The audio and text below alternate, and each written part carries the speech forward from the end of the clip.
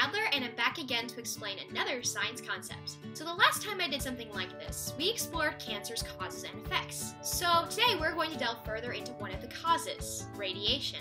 Radiation, you've definitely heard of it somewhere, whether it's the sun, X-rays, nuclear testing issues, or even smoke detectors. And bananas? Crazy, right? And I'm not kidding about the last one, by the way. So you might be asking yourself, what really is radiation? And is all of it dangerous? Well, I have good news for you. Most radiation is in fact not dangerous to your health. But what's the difference between harmful and harmless radiation? Well, I'm going to explain all of that and more, so get ready. By definition, radiation is the emission or transmission of energy in the form of waves or particles through space or through a material medium. All radiation falls on the electromagnetic spectrum, which includes visible light. Radiation with a longer wavelength and a lower frequency is to the left side of optical light, and is called non-ionizing radiation. Radiation with a shorter wavelength and a higher frequency is to the right side, and is known as ionizing radiation. We'll be focusing on non-ionizing radiation first. Non-ionizing radiation has longer waves and less energy, therefore too slow for our eyes to see.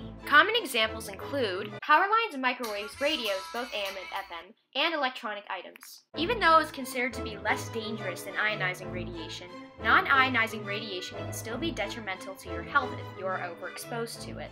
For instance, if Instagram is your best friend and you spend your whole day updating your makeup IGTV stream. You mean me? Yes, you, contour queen. Don't you know that you can get cancer from that?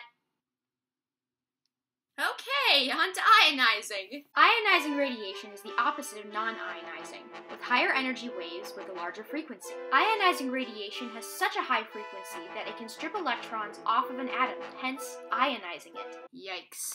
A lethal dose of ionizing radiation can easily mess up cell processes such as protein synthesis and cellular respiration. This could end up causing cancer in the affected cell. So some examples? One major example is the sun, which is actually shining through this window right now. The sun naturally expends waste and other particles in Earth's direction, but the brunt of this is absorbed by the ionosphere, which acts like a shield and creates pretty light shows from time to time. Even so, UV radiation still passes through to some extent, and can have huge consequences if you underestimate them. So if you're that kind of person who doesn't use sunscreen and burns all the time, it not only hurts, it can lead to skin cancer later in life. So what can you do to protect yourself?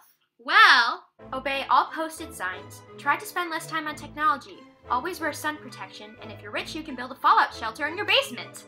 I don't really think that many people are that rich though. Anyway, I hope you learned something from this video,